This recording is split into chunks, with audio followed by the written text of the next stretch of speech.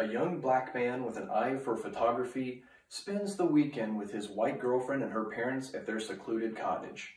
Jordan Peele was a household name from his sketch comedy show Key and Peele, but I don't think anybody expected him to be as brilliant of a writer and director as he actually is. When Get Out was first released, I kind of brushed it off just based on the title alone.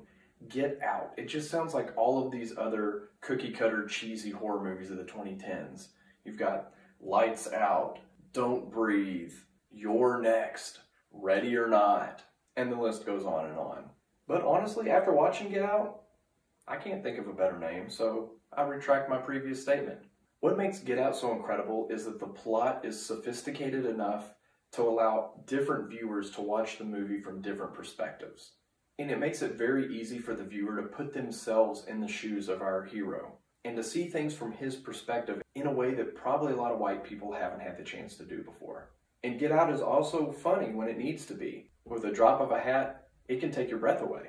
The co-star, Lil Rel Howery, he gets most of the funny one-liners as this spastic, super confident, over-the-top TSA agent. But our lovable TSA agent isn't just funny, he even gets to show his acting chops, mainly in the scene where he's in the police station retelling his story. Now, I'm not comparing his acting portrayal to John Candy's masterpiece performance in Planes, Trains, and Automobiles, but there's a look that he gives the police officer that reminds me of the look John Candy gives to Steve Martin when he says, "I like me," and it just rips my heart out every time I see it.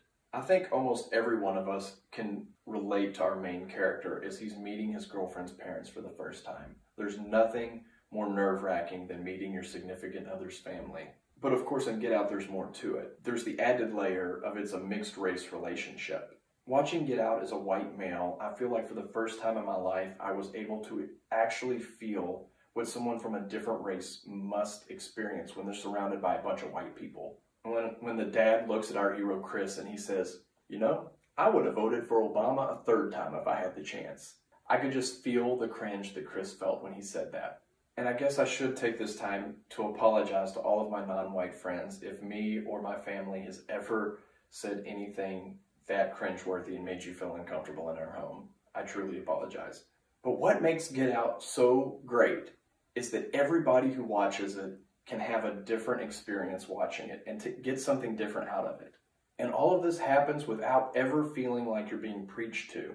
The direction in Get Out is so tight. There's several times throughout the movie where you start feeling one way and then you just look up and just go, "You got me again, Jordan Peele. You got me again."